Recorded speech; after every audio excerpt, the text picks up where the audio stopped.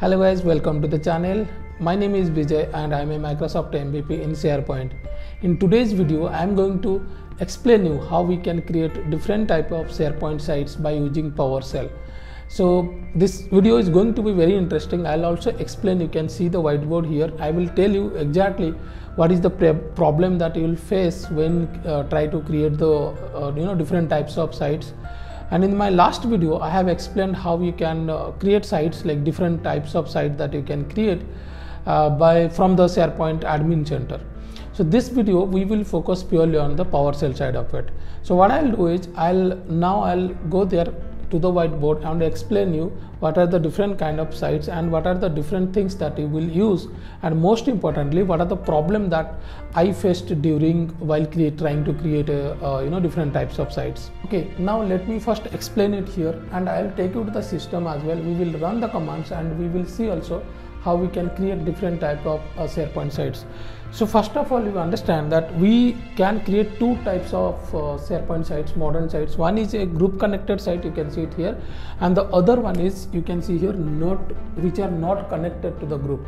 So while creating a site using PowerShell, there are a couple of things you can use. One is the SharePoint Online management shell you can use. You can use PnP as well, and others also you can use. But here we will see how we can use SharePoint management cell to create this, which are the groups which are not connected to the group. But when I try to do this, it's not working on that. And also if you'll look at various solution on this, like new Azure AD MS group, unified group, these things people will recommend it, but this will only create the groups, Office 365 groups. It will not create the SharePoint site, because when we talk about the modern site which are group connected, that means behind the scene it should create a SharePoint team site as well, but it will not work if you use these things. For the classic SharePoint site, there is no problem on that. Always you can choose the template. I think there are different types of templates are there for like blank site, team site, classic, and the modern team site will be STS I think as 3. So this will be the modern team site, which will not be a group connected site. So that we will use SharePoint management cell. Even you can, when you will use a team, like if you try to create a team, Microsoft team, then behind the scene it will create a Microsoft modern SharePoint site. But the problem is, what I saw is the URL. So I don't know, probably I have to check if there is any URL which we can pass it, but I didn't get that. But if you use PnP PowerShell, then there are very easy ways to do it. Just you need to change the parameters for modern team site, classic site without a group, and also for the communication site. So now what we will do is we will go to the system and we will execute all the commands. And don't worry, like to install or to work with PnP, then just you need to run the installation commands. I'll put all these things, I'll show those things as well in the system. So now let's go to the system and we will execute and we will try to create all different kind of sites. You can use any editor to run your PowerShell script. I'm using Visual Studio Code. If you want, you can use this, or even you can use Windows PowerShell ISE as well. Now let me first open the notepad. If you'll see here, what we will do first is we can use the new-spo site command to create a SharePoint site. Now this will create a site which will not be a group connected site. Instead it will be a site which is like within the group connected, but it will be modern site, because we are using the template STS has 3. That is for the modern site. If you want to create a blank site or classic site, classic team site, let's say you want to create, then you can use STS has 0. And if you want to see all the templates, you can run this command. But before that, you need to connect to the SharePoint SharePoint site or your admin center, you can say. So for this, you need to provide the URL as the admin center URL. You can see it here, because I am here using SharePoint Online management shell. If you are running this command and if error is coming that this command is not exist or something like that, that means you have not installed SharePoint Online management shell. Simply you can search for SharePoint management shell and install it. So after that your SPO commands will be available. So what I will do now here is I'll copy this command Okay, I'll paste it here. I will just change the name of the sites. So here I will say demo PowerShell site, and I'll give the title as demo PowerShell team site. Okay, so again, this is going to be a modern site. Let me just tell you, I'll just run it. First of all, you can see here, I'll just run it. So once you run it, it will ask you for the credential. So I'll put the username and password. You can see here, I'll just copy it here and I'll put the password.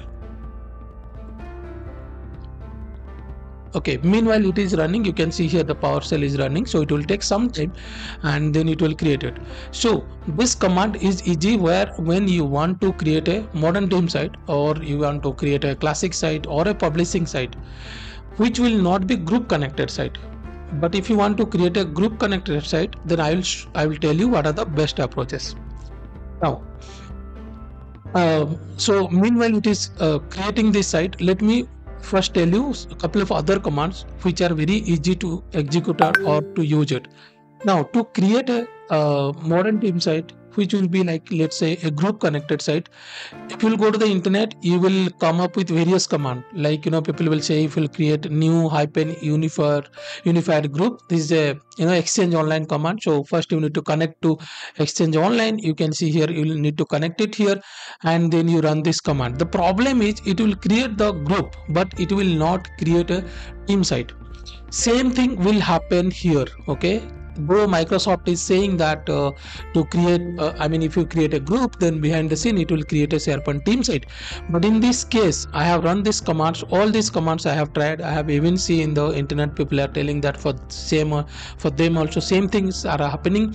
Even if you connect to Azure, you run this Azure commands or Exchange command like unified group or new Azure new ADMS group. So Microsoft group basically this way, right?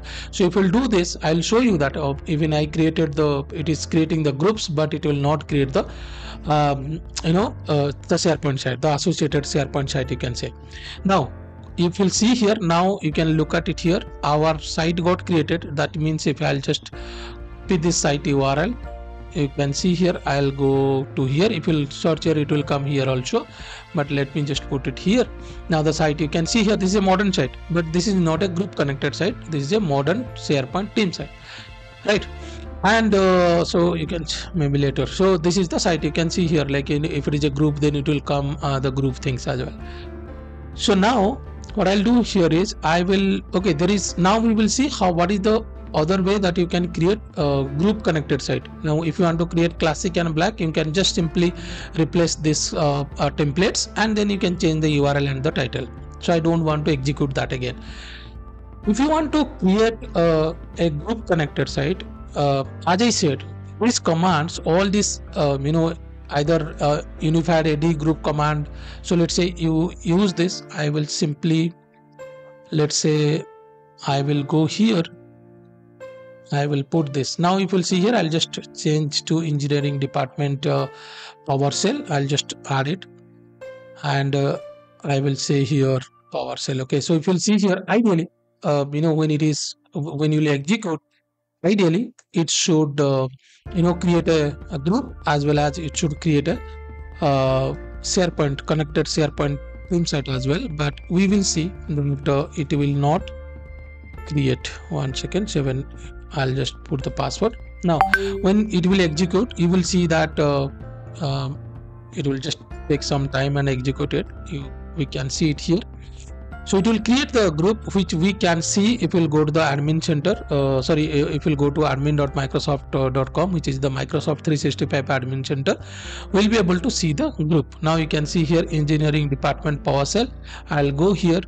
Now let's say if we'll go here, I'll just search for maybe this group name. You can see here, I'll just search on this group name. Now you can see here the second one, right? The second one, it got created.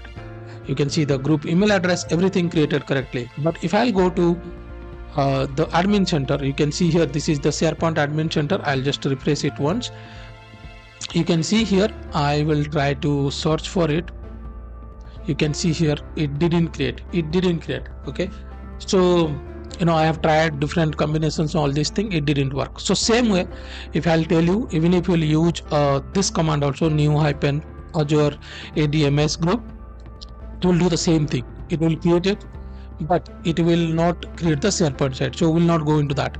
But if you will create a Microsoft Teams, okay, if you will create a Microsoft Teams, if you want to connect with the Microsoft Team, then of course you need to install the commands, so that you can get it. But once you do it, now let me go here, I'll go here. Now let's say it creates PowerShell. I'll do this is the default things which I already tried on this. So you see here, I will run this. Now what will happen in this case particularly is, you can see here it is asking to take this credentials.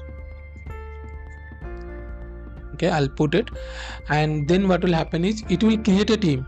Okay, it will create a team, it will create a group as well. If you'll go there, you will see the group as well. But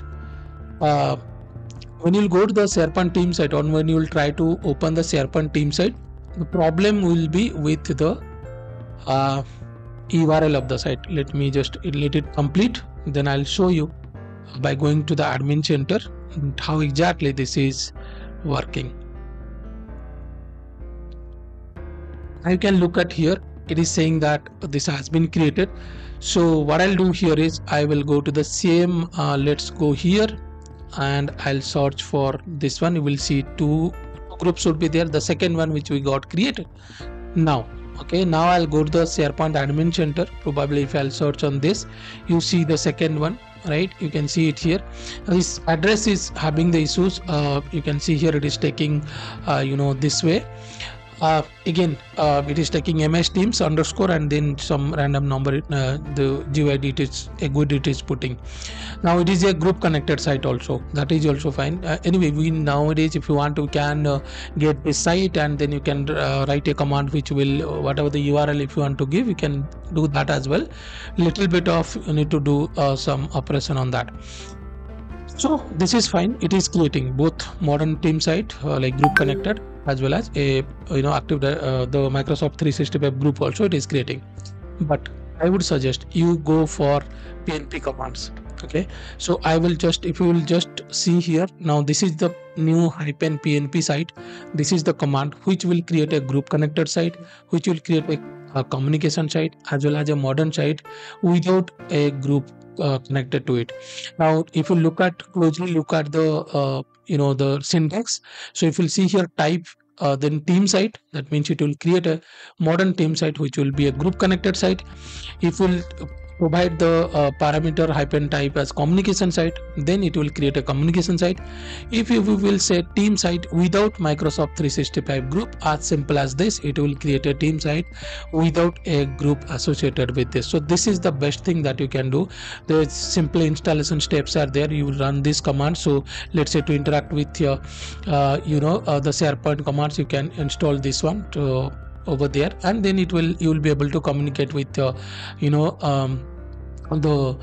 able to communicate with your SharePoint from PnP. Okay, so now I will put this. Now you can see here, carefully see here, this is the default command I have copied. I'll just put PowerShell over here, you can see, and now look at this. So if I will now run this, you can see here, now it is asking me, if you look down, it is asking me to provide the URL. Again, in this case you don't need to provide the admin center URL. Remember this, you don't need to pass the admin center URL. You can just enter it. Now I'll need to provide the username and password, you can, right? So then it will take some time, and you will see that it will create a site having that URL as well. So if you look at here, it is saying that this is the alias is exist on that. So if you'll see here, now this one is exist. So probably I will say PowerShell. I'll do like this. Let's see. So now I'll run this command again. Hopefully now this should work. So hopefully it should create Now you can see the URL, it create this URL. You can see here, if I'll open this, it should be, you can see this is there, right? So even if you'll search for let's say in the groups, so it should be able to show you that as well. You can see here the second one, the email was creating the problem. Now you can see here it created the group as well, right? So in this way you will be able to create a group connected site, and I would highly recommend that you can use PnP commands. Super easy to use this command as well. And if you like this video, kindly subscribe to the channel. I will make more videos, similar kind of videos, where you will get in-depth knowledge on Microsoft 365 technologies. Thank you and have a nice day.